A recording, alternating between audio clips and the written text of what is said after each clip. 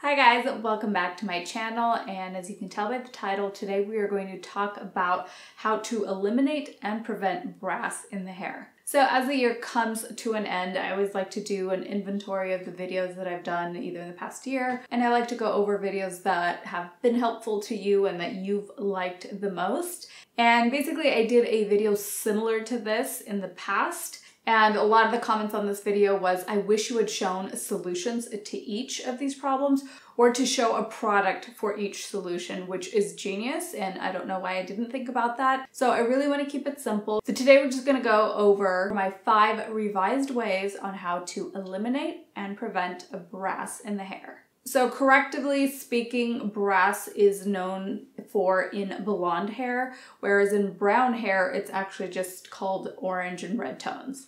And for each tip, I'm going to give a solution for both brunette hair and blonde hair. Okay, so for my first tip, probably the most obvious is to tone.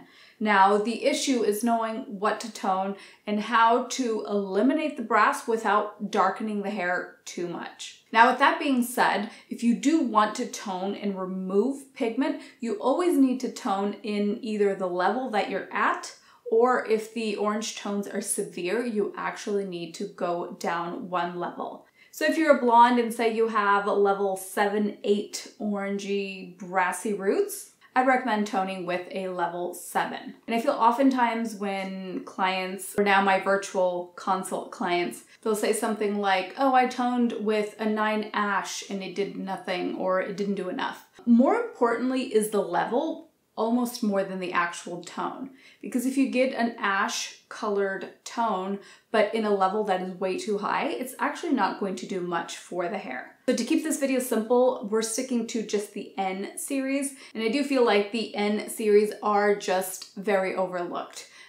People either look to add gold or to add ash, but don't underestimate the power of a good neutral. If you have like level 8, level 7 orangey roots, a 7N with processing solution, 1 ounce of each, is going to cure that. Now say if you're a brunette or you have balayaged hair and you've touched up your roots, or you just have orangey hot roots. That means when the roots are brighter than kind of the rest of the brown in your hair, and you've tried purple shampoo and you've tried an ash toner and nothing is working, I definitely recommend going down a level once again. So if you're at about a level 6 or 7 at the roots with the warm tones, I recommend going in with a level 6N.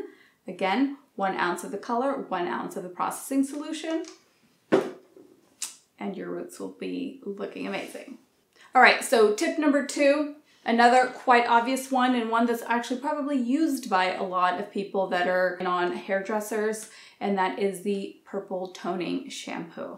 As you can see here, I have a purple and a blue toning shampoo by my favorite brand of toning shampoos, period. So there are 2 main things that you look for in a toning shampoo, and A, it's how it leaves your hair feeling. If your hair feels dry and just tired and fatigued after your toning shampoo, you're not going to be inclined to use it regularly. So a good purple shampoo is one that leaves your hair feeling silky and hydrated, which both of these do. And the other main point, of course, is the tone. Now, I've never tried a toning shampoo with such a beautiful shade. I've tried purple shampoos that either do nothing to the hair, where you put it on and you leave it on 5 minutes and your hair looks almost exactly the same. And I've tried purple shampoos that overly tone the hair, like your hair is gray after it sits on your hair for a minute and a half. What I like about these is the tone is gradual, meaning I can have this on my hair for a good 2 to 3 minutes and I'm not going to come out lavender, but it does effectively ban the brass in my hair. Now, as you can see, I have 2 colors, and you're probably wondering which one is good for which hair. Now, the purple I always recommend for my blonde, so this is levels 9 and up. Blue shampoo is great for brunettes. Blue is good at canceling out orange, whereas purple is good at canceling out yellow. If you have orange in your hair, you're most likely not blonde. You are in the brunette kind of stage. Now, the brass that I want to talk about is the brass that occurs when you just color your hair. So you have gray roots, you've colored your hair, and you say you wanted to go a shade or two lighter than your natural base color, and now you have really reddish kind of orangey roots. The issue for that is most likely because you have lifted more than 1 to 2 levels lighter than your base color. So say you are a natural level 4 brunette, and say you want to be a level 7 or 8. I definitely don't recommend doing that with color. It may look beautiful and it might even brighten just your roots to the color that you want, but in 2 weeks, you're going to be experiencing so much warmth that it's not going to be worth it. So I always recommend if you want to go more than 2 levels lighter at the root or for your base, you do have to get a baby light or a lightening surface.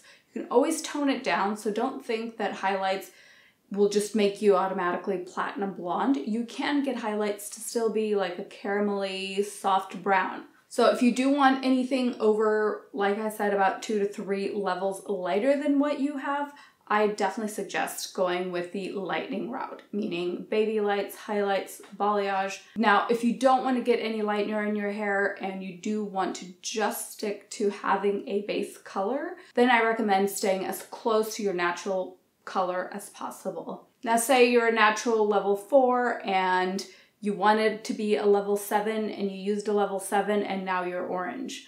So what I hear a lot of clients say is, so I went and got another level 7 but in an ash tone and put it on top of that. Because that color was mixed with the 20 volume, so essentially what you did was stack 20 volume. 20 volume on top of 20 volume is just going to give you more lift. And so essentially, it's just going to make you extremely, extremely brassy. So for this issue, what I recommend is actually coming down a level, even if it's darker or back to the same level of your natural base color. For me, that would be a level 5. I'm naturally between a level 5 and a level 6. And if I ever lighten my roots to be a level 7 or an 8, I would go in with a level 5 and 10 volume and apply that over the roots, and that will calm that redness down. And I know that 5 may sound scary if obviously you're looking to be light, but the 5N is a good overall for any of you that have had this warmth kind of in your roots. 5N is just a good rule of thumb that will take care of that. All right, for my last tip, which this is really important, but I also feel like it kind of gets dismissed, is don't strip your toner. So say you come out of the salon, your blonde looks beautiful, you have this great toner. As we know, toners are semi-permanent, so that means that they will not stick to the hair the way permanent color does. And so therefore it is very natural for the color to fade. Now there are steps that you can do to prevent that from fading as fast as it wants to, and therefore holding on to that beautiful tone as long as you possibly can. So the first step is to use a color and gentle safe shampoo.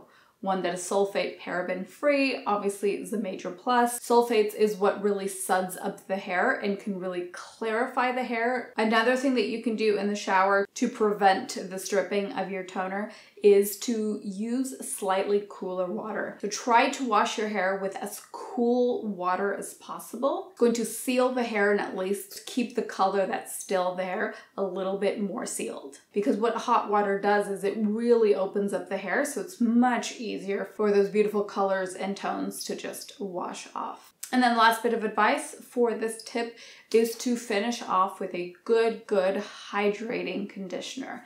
That's really going to seal in your hair and really just protect that gorgeous color. So some of my favorites are the Unite Luxury Shampoo and Conditioner. I love the Olaplex Shampoo and Conditioner. And Biolage has some amazing, really hydrating shampoos and conditioner sets as well that are great for this. As you guys know, I like to use Monate on my hair, but not straight after I've toned my hair because I do feel that it can strip some of the color out. All right, guys, and that is it. Hopefully this was a thorough explanation and hopefully with more examples to make your brass prevention a little bit easier. If you still have any questions, absolutely leave them down below. And something I want to start doing in the new year is I will post on Instagram when I'm going to be doing this, and that is to have you guys send me your hair problems. So that means say you've cut off wacky bangs and you've overtoned your hair and now you've lost all your highlights and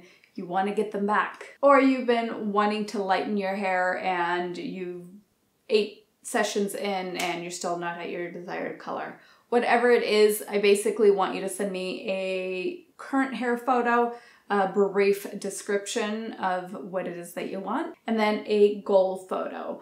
And then I will pick 3 of you from this Instagram post, and then I will make a YouTube video here explaining and helping you basically get to your hair dreams. And because we only have 1 month left of it this year, one of my ideas for the holiday, normally, you know, we do a fun glam look or something, and I was thinking maybe this year we could do either a quick like get ready with me, because let's face it, we're all gonna be home in our pajamas anyway. Maybe show you a comfy but cute outfit idea. And as well, either like a cocktail recipe or like a fun cozy snack or appetizer or something like that. So a little bit different than our like sit down hair videos, but let me know if that's something that you guys would want to see. Leave me the little candle emoji down below if you want to see this video. And yeah, can't believe we made it to December of 2020.